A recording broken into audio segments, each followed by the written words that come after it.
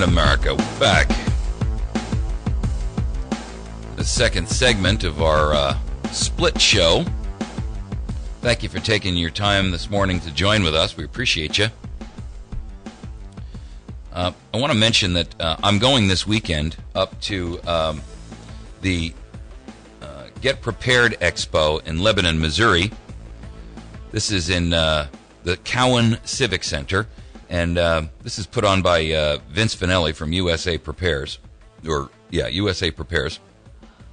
And I'm inviting those of you who would like to go up there. If you're going to be up near Lebanon, I know that's a hike for you. I'm actually going to be speaking up there at a seminar about the new media and how interested individuals can take advantage of that. You want to be a radio host. What are the things that you need to prepare hardware and also mentally, and preparation in terms of content for that? And so they've invited me to come up there. There are going to be 52 different seminars and over 60 exhibits. And this is the largest preparedness expo in the United States. So if there's any way that you can participate in that, you're certainly welcome to go up there.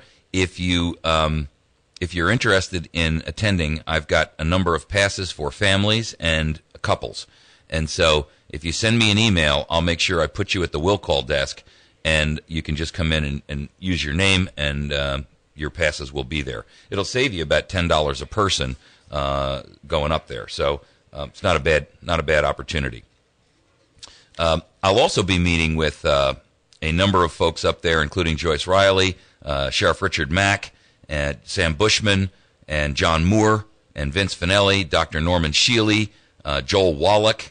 I'm also going to be meeting with Beth Ann from the Common Sense Coalition, and a number of other hosts. And our goal there is going to be to try to coordinate our efforts a little bit better so that we are, as radio people, acting as the tip of the spear, and that we are making sure our efforts are better coordinated by introducing our audiences to each other, and in addition to that, by making sure that we are attacking this dragon as a unified team versus individuals just slashing away at the one scale we see. So I think it's an excellent opportunity for America's Voice Now and myself to be involved in this group. I'm honored that they've asked me to participate in the seminar. And if there's any way that you would like to attend that, please feel free to send me an email to mike@americasvoicenow.org. That's mike@americasvoicenow.org. And indicate on there in the subject line tickets for USA Prepares or tickets for the seminar. And what I'll do is I'll put your name on a will call list up there. This is occurring tonight now, all the way through Sunday night. And I'll put your name on a will call list. Tomorrow we will have recorded programming because I will not be here. I'll be up there, and I'll actually be in one of the seminars, or I'd try to do the show live, but I can't really do that if I'm in a seminar. So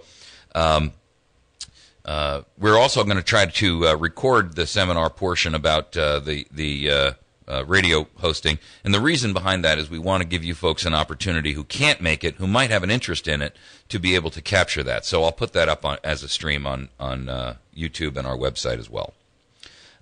Make sure that you visit our website at americasvoicenow.org, and please make sure that you visit our Facebook page. We hit 700 likes this morning. That's very nice. Thank you, folks. Appreciate it, and welcome to all of our new friends and followers.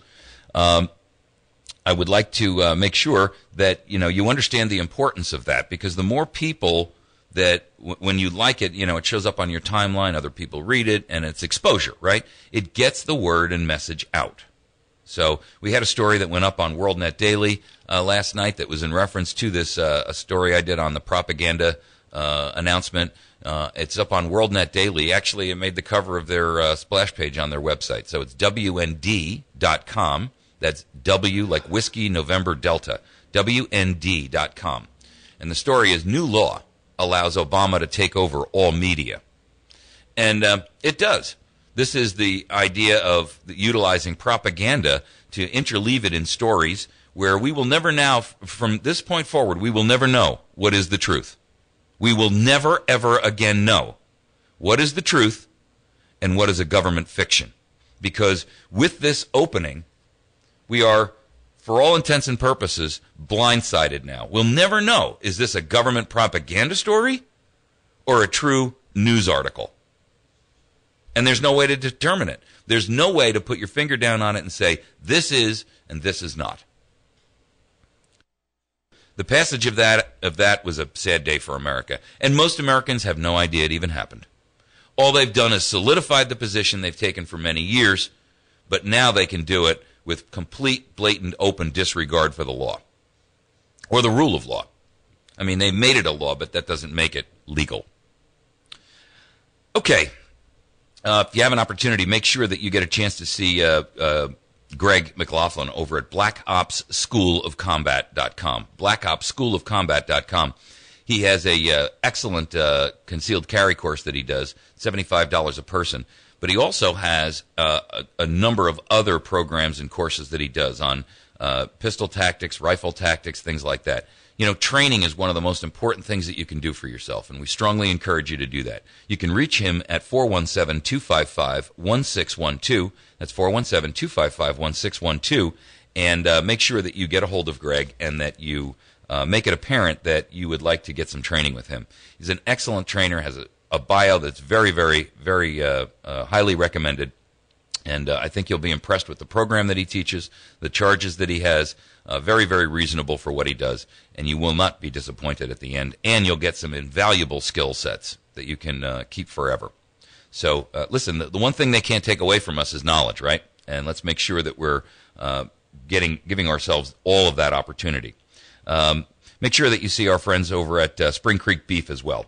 They are a 100% natural grass-fed beef, no grain, no hormones, no antibiotics. They ship around the country at springcreekbeef.com. Okay, the real issue here, and what I wanted to talk about after the first half, was what should we be doing as an organized set of patriots to try to put some restoration back into this issue? And, you know, many of you have heard me talk about this before, but we know that we are pretty close. I mean, Bernanke has actually confirmed if we were to tighten monetary policy, the economy would tank. What does that tell you? That tells you that there's a shell game going on. You ever watch a shell game? The guy puts the marble under the walnuts and moves them around, and your job is to try to find it, and of course it costs you $20 to pick the ball, and invariably you lose. Well, the reason is because they're not prepared yet. Their preparations aren't in full-blown flowering. They haven't matured. They're working on it. Things like this propaganda bill, things like this NDAA issue, things like drone usage domestically here in the United States. But they haven't wrapped up Obamacare yet, which is, by the way, one of the planks of almost every totalitarian manifesto, which says that you must have national health care in order to control the masses. You must. That's what the ACA or Obamacare, or whatever you want to call it, was really all about. Has nothing to do with health care, has nothing to do with insuring the uninsured, has nothing to do with insuring illegals or legals or any other eels. It had everything to do with how do we control and build a dossier and document every single American. The NSA is doing it by monitoring everything that you do, your phone calls, your internet surfing, your email communications. They're building dossiers on every American. To what end? Tell me how that bodes well for America. I mean, use your critical thinking skills. Show me one reason give me one example of how that will benefit you. If you can find one, call me here and let me know what it is. I'd love to hear it. I want to hear one legitimate, well-reasoned, good argument for how building dossiers on every American benefits you as an individual and this nation as a whole. Don't give me the terrorism argument, because that's bunk. There's 315 million of us, at least that we know about. And I'm not buying the terrorism argument, because that percentage is a microcosm of the total population.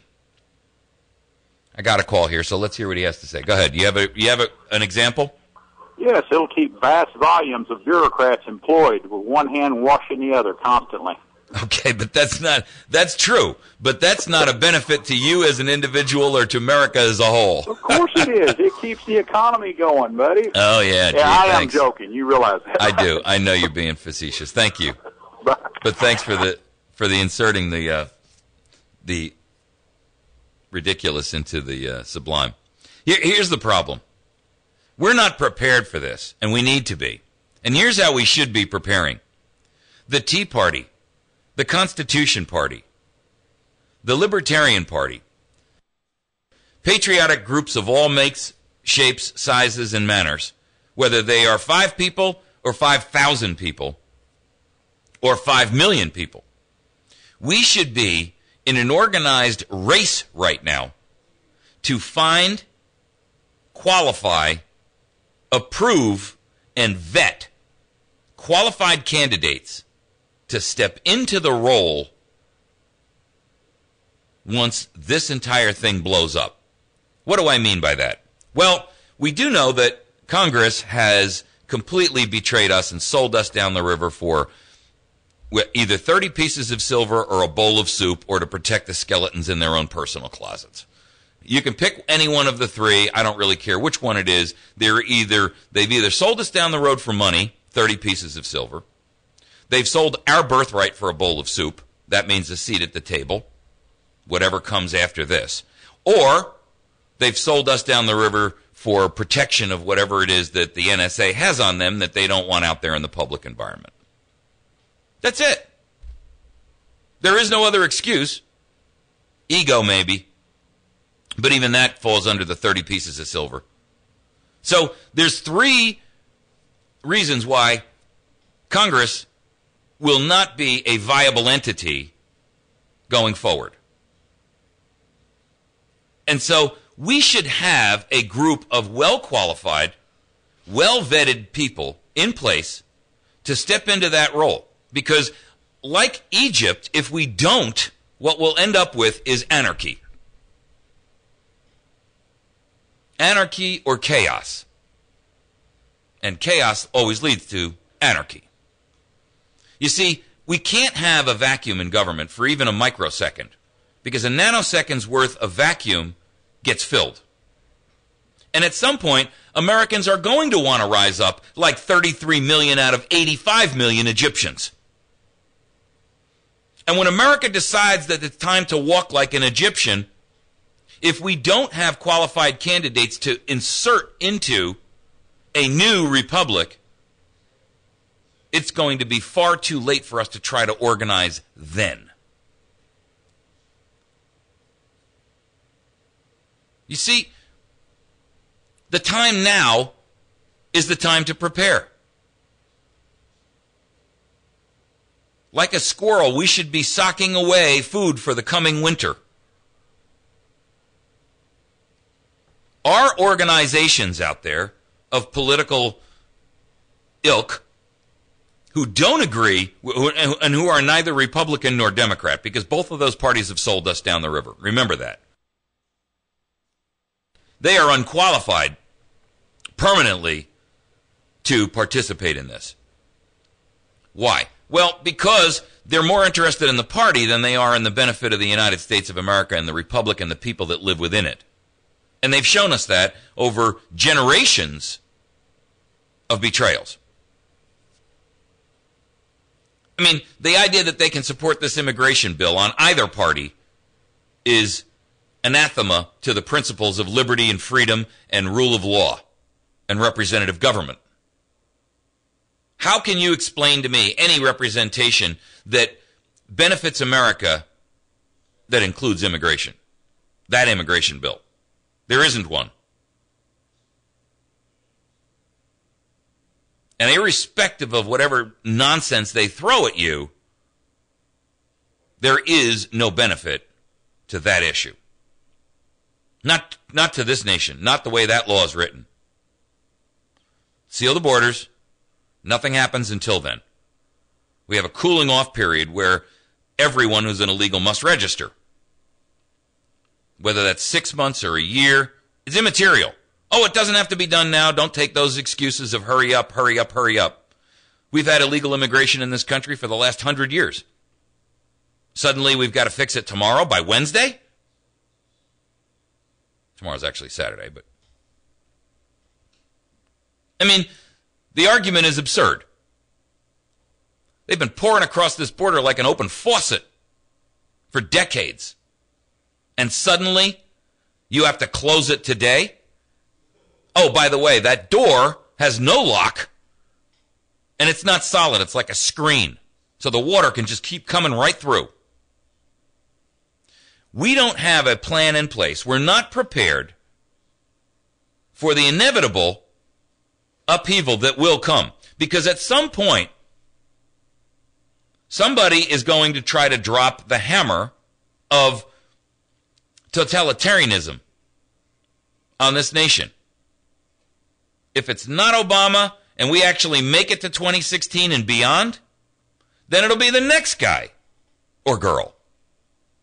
The goal is still the goal. It's not going to change just because the name or the face of the party changes. Our job, our goal, our focus should be preparing the way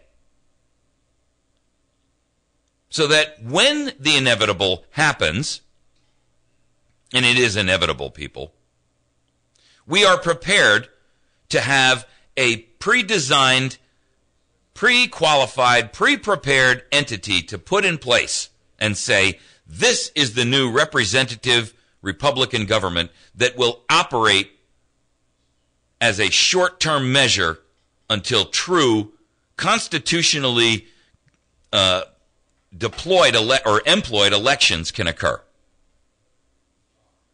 We're not going to have the time to sit down and say, well, okay, let's begin to organize now, because once martial law is declared, once there's a national emergency, once the financial economics of this thing tank the country, and then they declare martial law inevitably anyway, and they cut off the lines of communication, how are we going to organize then? By shortwave radio? Isn't it a little late at that point to decide to shut the doors? The horses are gone. They've left the barn.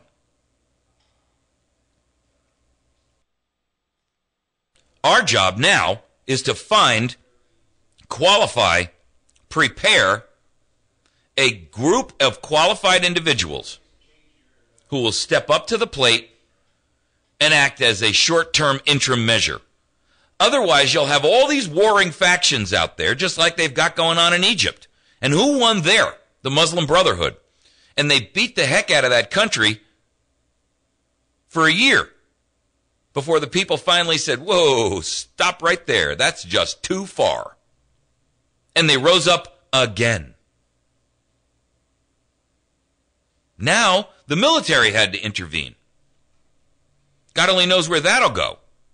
And by the way, for the record, and I broke this going back a month and a half ago, the military has given itself in the Federal Register, by a rule change, the wherewithal and the ability to take control of our civilian government.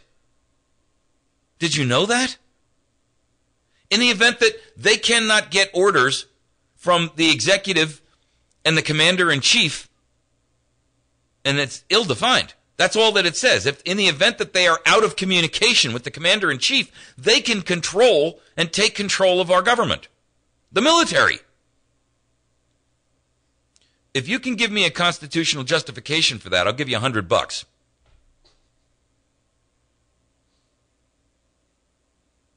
So, is that what we want?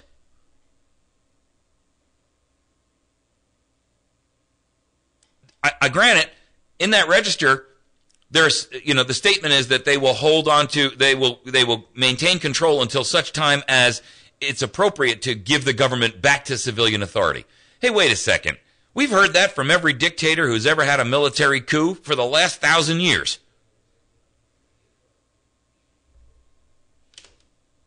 Is that good for America? I don't think so. Do we want this to be a military junta? I don't think so. Why do you think, by the way, our founders said we shouldn't have a standing army?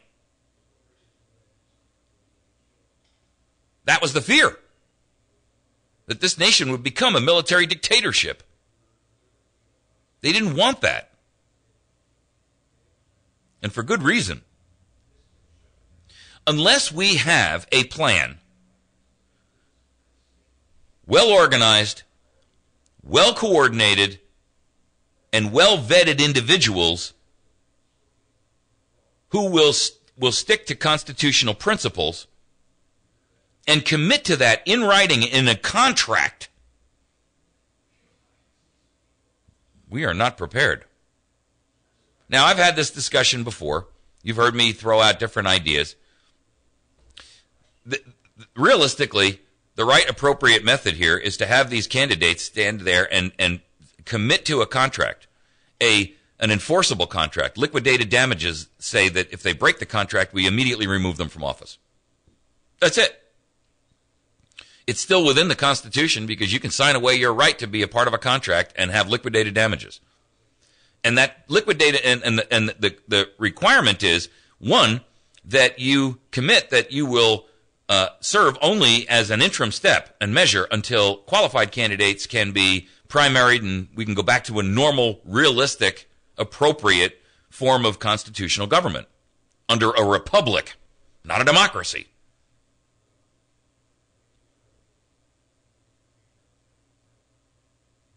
They have to agree that that term is limited. But if we're not preparing here and we're not even thinking about these things, all we're thinking about is this is unfair, this is unreasonable, this is dangerous for us. Okay, so what's the mitigation plan, people? I mean, really, you have to have one. Who are the patriotic founders who are going to rise up for this particular crisis? Where's our Patrick Henrys? Where are our John Adams? Where are our George Washingtons? Where is our Thomas Jeffersons now? Find me one, please. Tell me who they are. Tell me who you'd be willing to stand there and say, I would be willing to fight to the death because I believe that this person has just, honest, moral, ethical, honor, integrity, and fiber in him, and that he will do the right thing for the benefit of this country and the nation, not for his own personal ego, financial benefit, aggrandizement, etc. Find me those people, please.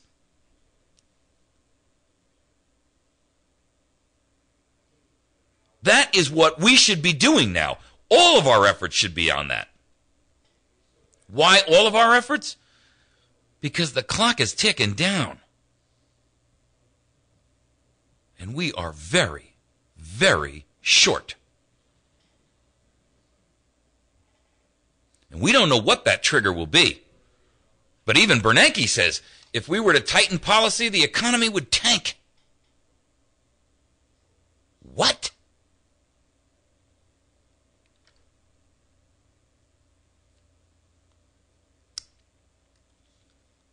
Folks, you can't get any closer than that. Detroit just went bankrupt. Obama has, according to the courts, the right to indefinitely detain Americans under the National Defense Authorization Act. The NSA is building dossiers on every American. Eric Holder is got to be the most partisan, racist, the most unlawful chief of all law enforcement in the nation that we have ever had. Here's a guy who's been found in conflict, criminally and civilly, found in contempt. And he's still running the law enforcement of the nation. It's appalling. What are we going to do to prepare? I'm throwing the question out there. Let's have that discussion. You're listening to America's Voice Now. My name is Michael Evans. You can find us every day at americasvoicenow.org. You can find us on the web at youtube.com/America's Voice Now. This and every other show that we do is placed up there every single day. And then you can also find us on Facebook at facebook.com/America's Voice Now. We post up stories, information up there every day that is outside the propaganda of the mainstream media you should be aware of. We'll see you tomorrow. We'll see you on Monday morning. Have a great day. The best shows in Branson are now playing at the Americana Theater. Don't miss